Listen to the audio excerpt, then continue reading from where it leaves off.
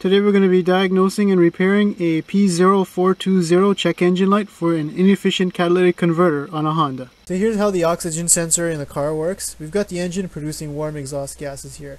It first goes to the primary O2 sensor, which measures currents to determine if the stoichiometric ratio of air to fuel is 14.1 for optimal combustion. We've got the secondary O2 sensor at the back of the catalytic converter to measure converter performance. It measures in voltage. Now if your catalytic converter is working at less than 95% efficiency, it's going to throw the P0420 code.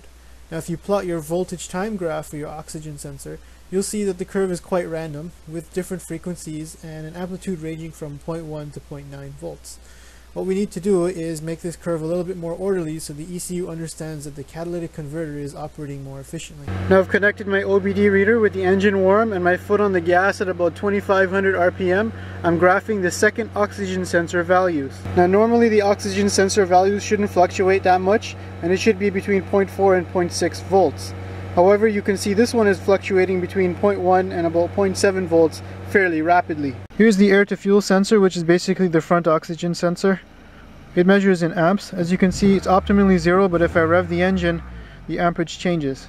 You can also see on the graph the lambda value, which should optimally be 1 if the stoichiometric ratio is 14.7. Now in order to correct this issue, we need to attach an RC circuit to the oxygen sensor in order to fool the computer into thinking it has the correct waveform and it won't throw a check engine light and fail emissions. To do that, we're going to use an RC circuit.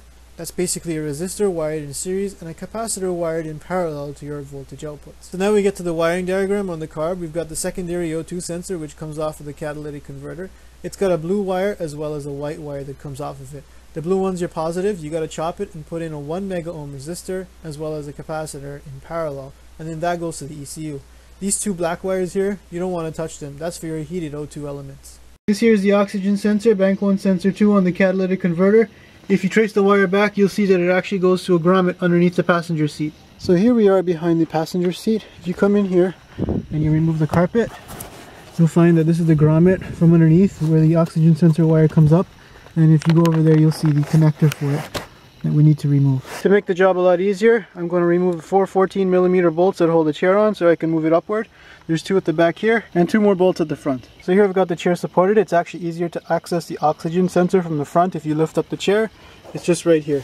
You just squish the tab in the connector and you pull it out. Oh buddy, looks like this mod already paid off for itself. Now I'm going to need to remove some of the shielding in order to strip these wires so I can put in my resistor and capacitor. Here's the shielding removed from the oxygen sensor plug. The 2 black wires are for the oxygen sensor heater. We're not going to touch those.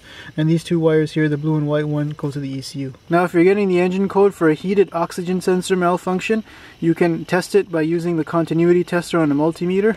So I'm just going to connect it here and you can see that this one's working. Otherwise you'd have to replace the oxygen sensor. According to the wiring diagram, the blue wire is the positive and white is negative.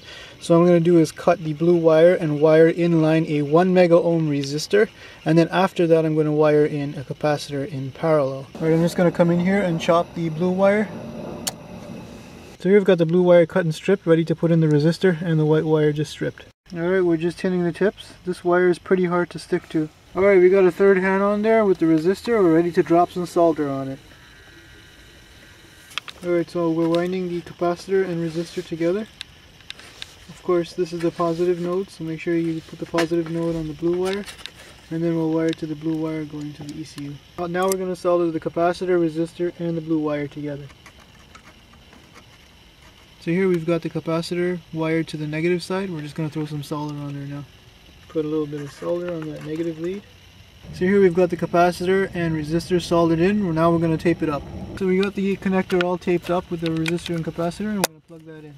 It's a good idea to put some anti-seize on the chair bolts because they go into the rusty floor pan. With the O2 sensor plugged in, we're going to start the car and allow it to warm up. Now the output of an RC circuit to a stepped input, which you see in green here, is this red. It's basically a transient that takes about 5 times your time constant to charge to 99% of its charge. That time constant is governed by the product of your capacitance and your resistance in the circuit.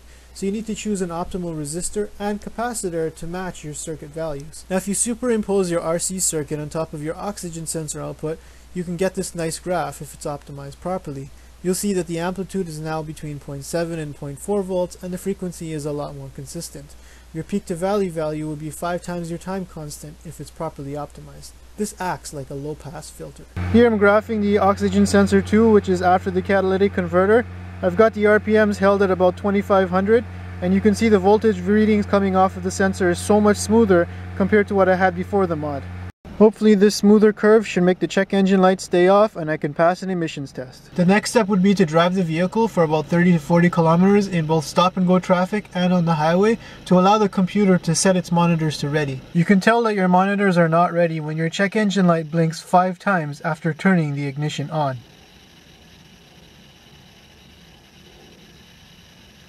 So I've driven over 50 kilometers and you can see my check engine light has not illuminated. And you can see that after driving so long, most of the monitors have changed to the ready state, which means I can pass an emissions test. Alright, I just went for an emissions test and I passed. As you can see, most of the monitors were ready with the exception of the catalyst. In my province, one not ready monitor is allowed in order to pass the test. So all it really took was a 50-cent capacitor and resistor and I can pass my emissions test. These darn Hondas. You get rid of one idiot light and this other light shows up.